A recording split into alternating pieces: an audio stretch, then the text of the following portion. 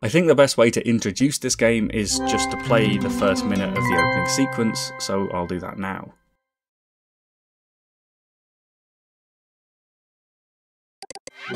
The future is you.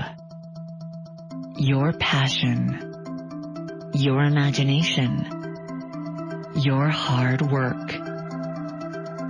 And now, with the help of Hypnospace, you have the tools and the time to make it a reality. Witness the dawning of a new world, where sleep time is no longer downtime. It's where the future is built. A future built by you. Hypnospace.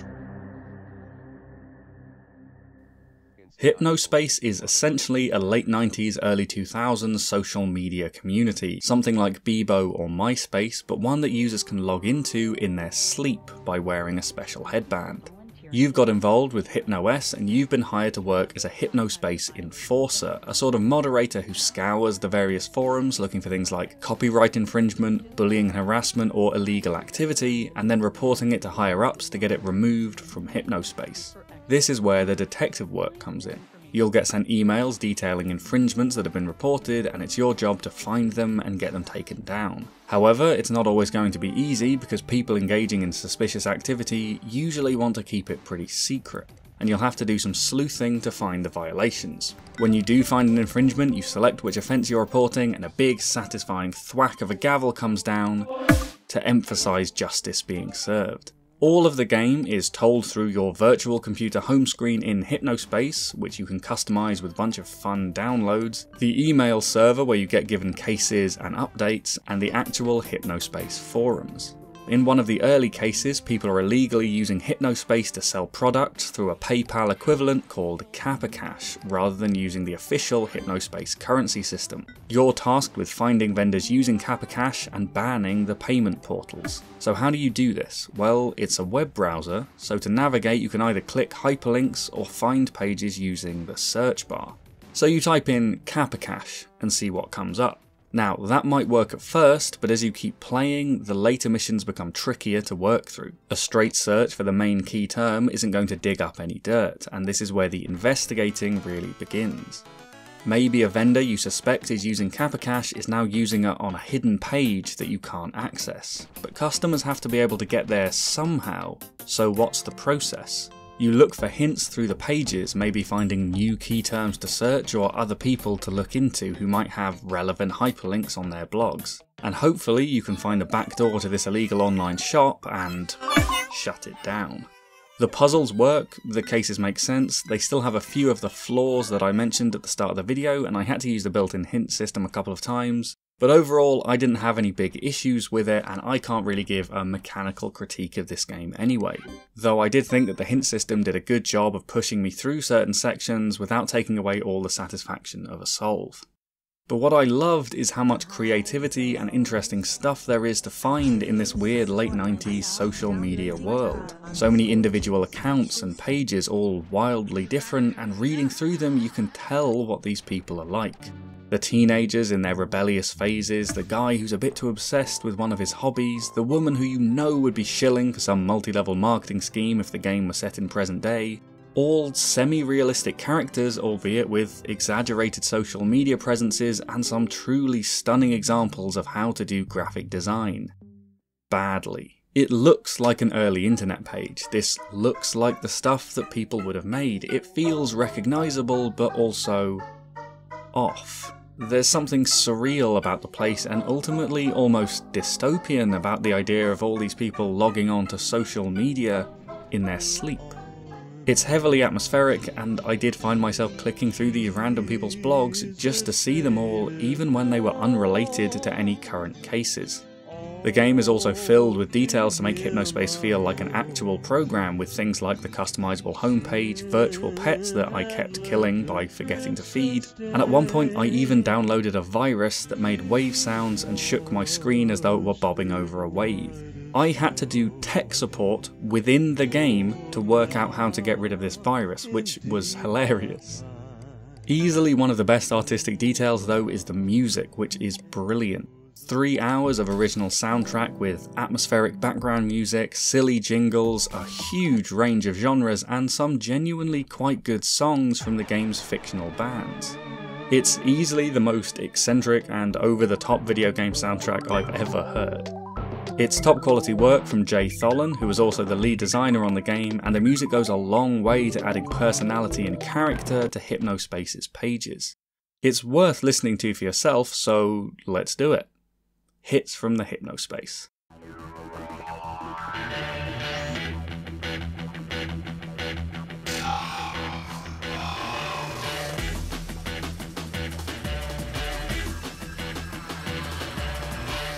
Starting at number 5, it's the New Year's Eve Millennium Anthem. On New Year's Eve we dawn on the road.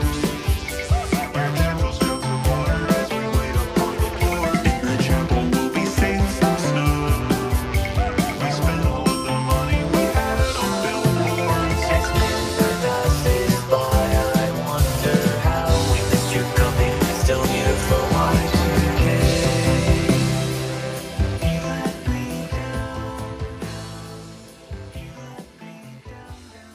And celebrating our favourite online social media dream space, our track at number 4 this week is the funky Hypnospace is Cool.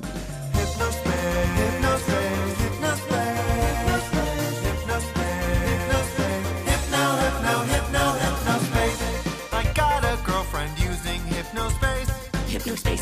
She's beautiful, I think she's really great. I made so many new friends because Hypnospace is cool. They come to my house where they use my brand new swimming pool. Next up, I guess the fans just don't care that he was caught lip-syncing at Cool Fest 99 because his music has still reached number 3 in the charts. It's FRE3ZER with Chill It Right. Even if you freeze me out with your icy heart, I'll chill it right.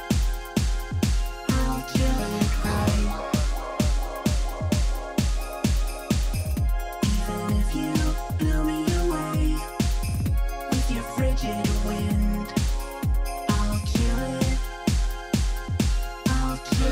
right. I'm getting told that actually that last act's name was pronounced Freezer, so my apologies there. At number 2, with a recent resurgence in the charts on its 10-year anniversary, it's the best song about shaving you've ever heard. It's The Chowder Man with Ready to Shave. Whiskers growing at the speed light. Put the trimmer into overdrive. Thoughts are running through my mind. Just the bathroom and the night. Spray the shaving cream into my hand. Lather up the world, don't understand. Man inside the mirror now. Should I finally let him out? I'm gonna shave or put the razor on my scale. What a beautiful and moving song that was. And so of course that takes us to number 1. And there's no prizes for guessing this track for the 153rd consecutive week. Our number 1 is Granny Cream's Hot Butter Ice Cream. Granny Cream's hot butter ice cream. We take the hot butter. Yeah, okay, that last one is pretty stupid, but it's the internet. A lot of it is stupid.